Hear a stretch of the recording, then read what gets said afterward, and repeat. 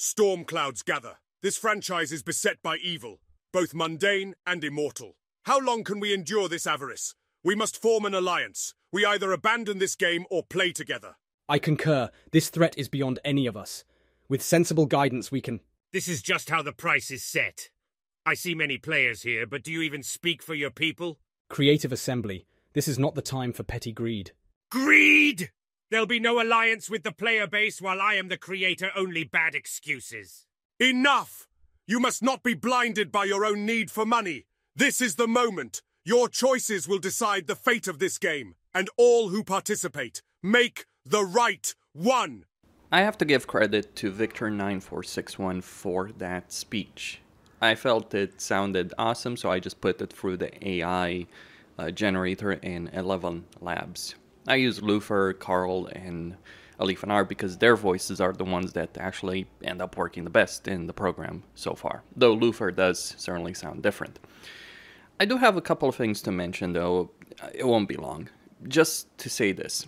As a content creator, I've covered controversies before, and I have to say that in over 13 years or so that I've been doing things on YouTube, I have not seen anything close to this level of reaction on any subject that I have covered over the years, with the exception of highly charged political stuff like Donald Trump versus Hillary Clinton in 2016.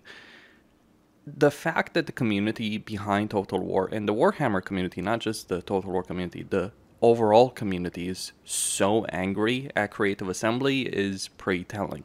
The number of views I'm getting on the videos are ridiculous. I honestly expected to make maybe 1-2 videos on the subject, and that would have been it. I certainly didn't expect to have this situation. Though that's really on Creative Assembly because not only did they raise the price significantly, but also they released that statement, and then content creators that got access to the DLC started making videos, and then people realized that there wasn't what we expected or what we wanted in the DLC from Creative Assembly. You gotta understand that Creative Assembly has released a bunch of high quality DLCs. Like, we might complain about the price with Chaos Wars, but we did get quite a lot of quality content. Maybe not as much as we want, and there are issues, but it was a good piece of content. Shadows of Change doesn't look like it's going to be a good piece of content. It's overpriced, and you have the nuclear bomb dropped by Creative Assembly on their community with that statement. What do I think needs to happen now? Personally, I think that either Creative Assembly drops the price and apologizes, and that apology will be essential. Keep in mind, it is the weekend at the moment, and they're not in at work.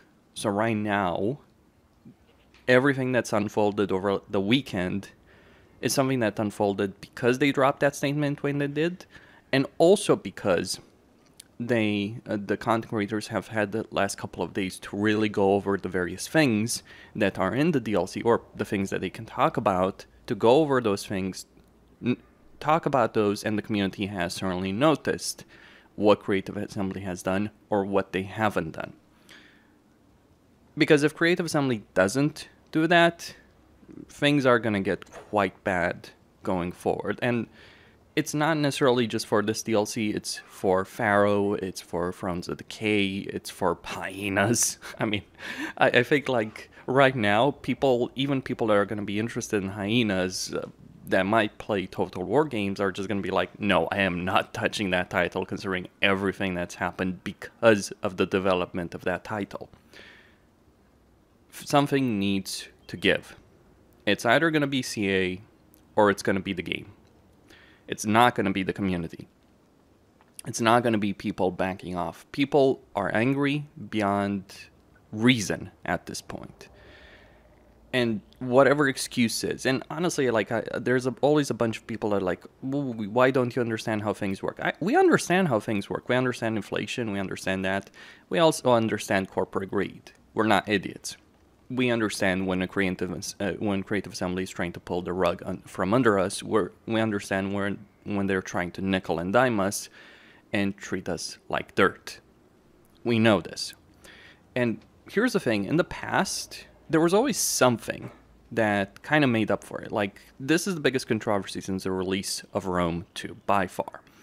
Well, Warhammer 1, yes, you did have the Warriors of Chaos controversy, but it was tempered by the fact that Warhammer 1 was a massive step in the right direction. I personally was very pleased by the performance impact. Like, having good performance in Total War game for once, it felt great.